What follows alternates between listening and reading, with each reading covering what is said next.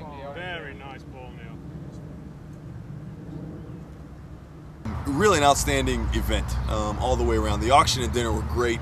A nice capstone to a wonderful day. The food was outstanding. The staff at 1757 did a great job of preparing the food.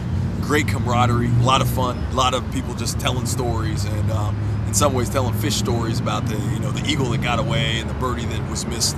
And then the auction was fabulous. We had some really nice items, and so the whole event was really nice. And I think the auction and the dinner were a great way to finish off a wonderful day.